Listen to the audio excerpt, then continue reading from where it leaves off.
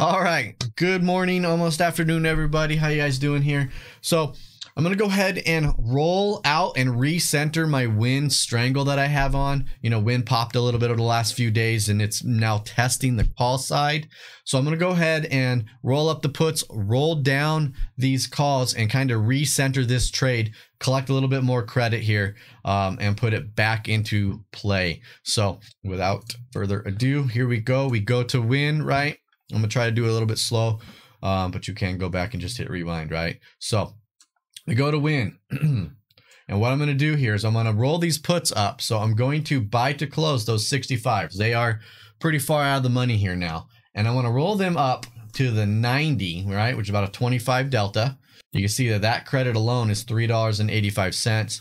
But because these calls are being tested, they're almost already up there at the money. I'm also going to buy those back, and I'm going to roll them up here, oops, to the 120s. Okay, so this will pretty much almost recenter this WYNN perfectly. And as you can see, I can actually get 42 cents in credit. It is freeing up a decent amount of buying power as well, so that's also going to be good.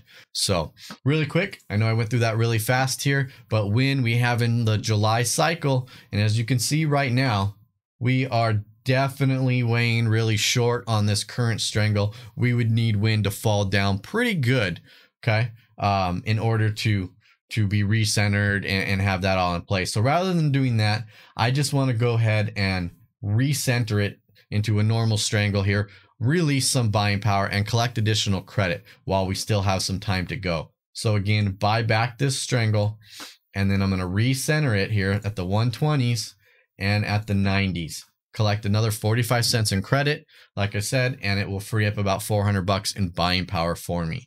And then it will keep this play in line, and actually will go a little bit long here. So if WYNN continues to rally up, I'll be covered for a little bit more. So that being said, I'm actually gonna go ahead and send this off here and see if it's an instant fill.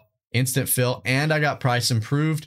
I had that bid in at the mid price at 45 cents, and I actually got filled at 53.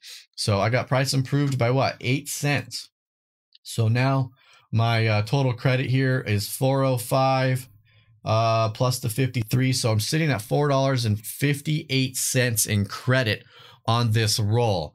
And now, right, my same goal is 40 to 50% of max profit. I just increased that up, that now I don't have to get about $2. I can get like $2.25 instead.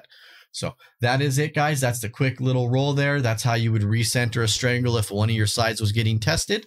If you have any questions, leave them in the comment field. Go ahead and hit that like button, that subscribe button. I will see you all later.